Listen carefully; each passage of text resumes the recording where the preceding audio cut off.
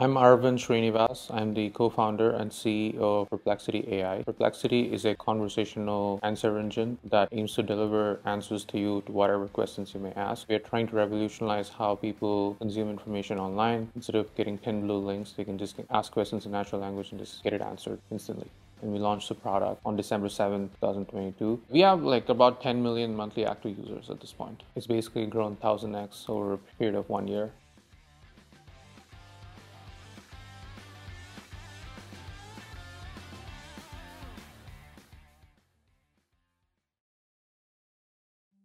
So I grew up in India, studied in one of the IITs there, and I was really into algorithms, programming ever since the beginning. A friend of mine told me about a machine learning contest, which I didn't even know what machine learning was. What all they told me was, hey, there's this data set and you can figure out a way to predict the output given the input. And it was fun. And I won the contest. And I didn't spend a lot of time on it, and it came more naturally. So I decided to go deeper into it. I went and did my PhD in Berkeley on AI and deep learning. I worked at OpenAI in 2018 summer as a research intern. I thought I was good. Okay, I did really well in India. I came to Berkeley. I'm definitely one of the top AI PhD students. And then I went to OpenAI and I felt really bad because people were so much better than me. It was a big reality check that, okay, I could improve a lot more in programming. I could improve a lot more in first principles thinking, my clarity of thought. After an internship at OpenAI in 2018, that was when GPT-1 was published. We realized that there is this new form of learning using all the internet data and learning from it. And I figured that was going to be more important. So I told my advisor that this is the right thing to do. We should go work on this. And he was actually pretty open-minded and said, okay, you know what, I'm not a specialist here, but let's try. I mean, if this is the next thing, the best way to learn a new topic is to force yourself to teach it to others. So we spent a lot of time, holidays, weekends, just learning and coding and just understanding all these things. And we did this for 2 years. All that helped me find a new research topic, which is how to combine generative AI and RL together, which is what results in these amazing technologies like ChatGPT. ChatGPT is not just predicting the next word on the internet. It's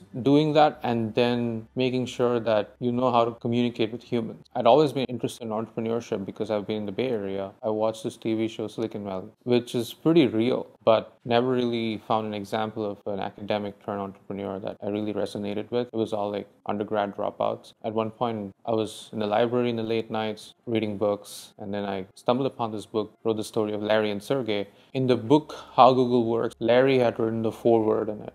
I had only two career pathways for myself. It was either to be a professor or an entrepreneur. And the reason is that no other career pathway would let me execute on my own vision. I would have to be working on someone else's vision. I wouldn't be able to bring out the ideas I have in my head into reality.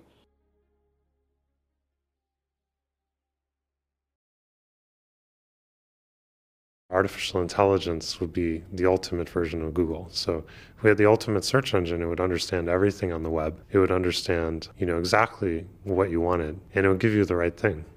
Yeah, Perplexity is the world's first conversational answer engine. What does that mean? Earlier, we were used to entering something like keywords or a bunch of phrases, and Google gives you 10 blue links and you open each of them and start reading. Perplexity is trying to build a future where you don't have to do this. You can just come and ask a question just like how you would ask a friend. And that AI replies to you with the answer, but not just the answer. Every sentence that it says also has a corresponding reference, or we call it a citation. This is all coming from our academic background. Like my co-founder Dennis and I are PhDs. We figured that we would use this principle that everything in a paper that you write in academia, you have to back it up with reference from some other paper. And that's how Perplexity works. It's almost like how a journalist essay is written or research paper is written. Often you're curious about something, but you don't exactly know what you want even. So how can the AI help you if you don't know what you want? People are not expert prompt engineers. They're never going to be. Don't blame the user for not having a good prompt.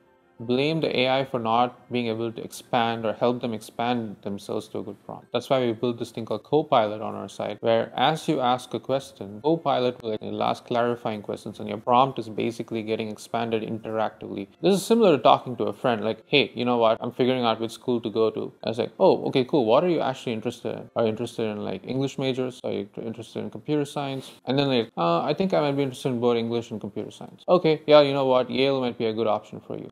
That's how you talk to a friend, right? And we want that experience to come to a search engine too. That human intelligence needed to do that is being done by an AI now. And we think this is the future of how people are going to interact with information on the internet. We launched the product on December 7th, 2022. Our first day, I think we saw around 2,000 to 3,000 queries. Now we serve more than 3 to 4 million queries a day. It's basically grown 1000x over a period of 1 year. Growth so far has been that somebody says ChatGPT doesn't work for this particular thing, or like Bard sucks at this thing, and then like people just tweet, oh, look at this Perplexity thing, it just gets it. Look at this thing. It's just, how we maintain the quality of the answer comes down to improving every single component here. The component of like, does it have spammy sites or does it have like high quality sites? How good are you at writing that amazing, concise summary without hallucinations? We are playing the orchestra here. These are all like individual musicians, and any one musician failing will make the result fail. That's why this is a hard thing to build. That's why this is not something where, oh, because you're a startup, you're going to lose. Because even for a big company,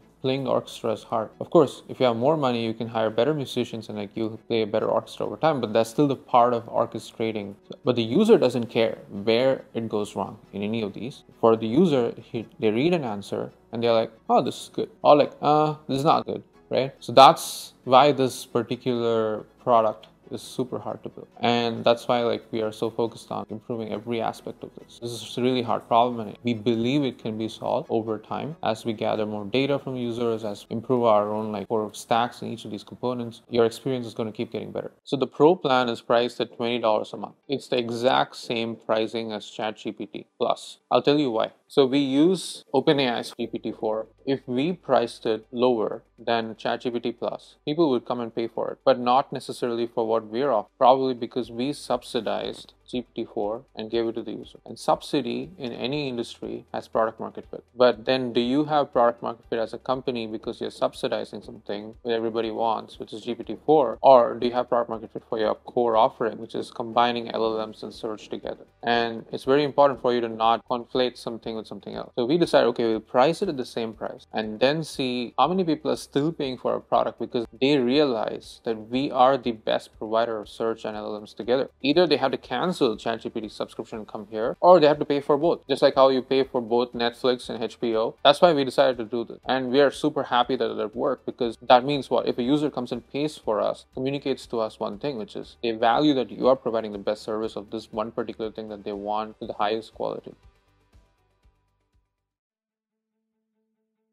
Yeah, the best strategy for startups is to focus on very few things, like literally even one thing, because there's not much time. As a startup, you're supposed to move fast. And as a startup, you have very few shots at failure. You're also supposed to ship high quality things so that the user trusts you. So physically impossible for you to do many things. We're still a small team, around 30 people. When you have fewer people, you can only do fewer things. So therefore, you spend a lot of time thinking about what to do. And once you've decided, you just do it. There is a quote I really like from the Airbnb founder that you have to earn the right to ship a new feature from your user. Because the user wants already a bunch of things. Your job is to actually go and do that for them. And once they're happy, they're like, hey, give me new features, man. You're doing pretty well. That's when you got to go and ship new features. We have this mentality in the company that don't immediately say yes to every single obvious idea that you can do. Try to really think about what the user wants and how does it work in the context of our mission, which is to make the world's most knowledge-centric company, ultimate knowledge app. And once we've strategized it well, we would just focus on execution. We wouldn't get distracted. And once it's shipped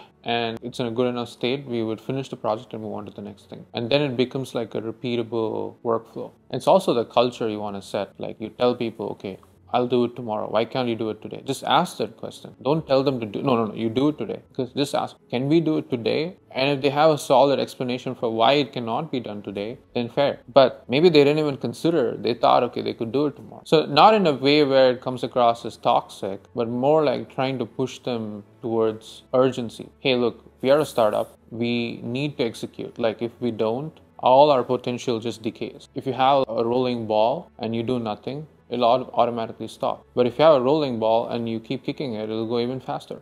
Like something is complex because there's a lot of information. So then force your brain to say, okay, there's a lot, but what is the one most important thing? What is the second most important thing? Usually there's not more than two. Let's say there's like one thing that has two choices, and there are like three things that are 8 choices now. your brain is not able to process 8 choices at once. It's usually has 3 or 4 at best. So your job is actually to figure out what is that 2 choices. In fact, there is like advice from Reid Hoffman that says in life, whenever you're going to make decisions, people usually do pros and cons, where they write down the pros, they write down the cons, and then see which has more, and they pick that option. But that's like the wrong way of doing things, because that way you're weighing everything equally important. But things are not equally important usually. Some things are way more important than others. So you gotta be able to take something and pick the most important thing out of it and focus on that. Usually it works. Reformulate the problem better. And so the complex problem becomes much simpler, and then iterate. Look, I'm not saying I'm really good at this today. I can still improve, and so can everybody. So believe in the improvement process. Don't believe in like being perfect. And we all learn, we all make mistakes, and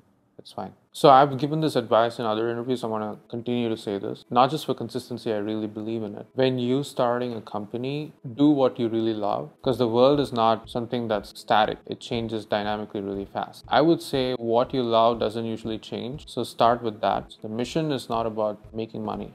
That said, the mission requires money. And therefore, we will make money in order to like serve the mission. The metric should never be like, oh, by X year or X month, I'm going to increase the valuation by alpha times X. It should be really focused on, okay, I should make the product better. I should have more users. I should have a higher quality product, more accuracy. A lot of people, when they wake up, they feel like going back to bed. They feel like I want to sleep 1 or 2 more hours more and nothing's really going to change. For me, it's the opposite. I'm like waking up sooner than I wanted to, sleeping later than I wanted to. When the day ends, I always feel like there's more stuff I could have done. So that's actually a privilege. I also feel stressed, but the opposite wouldn't make me feel any fulfillment, honestly. So it's very fulfilling. It's definitely a privilege, and I want to keep going this way.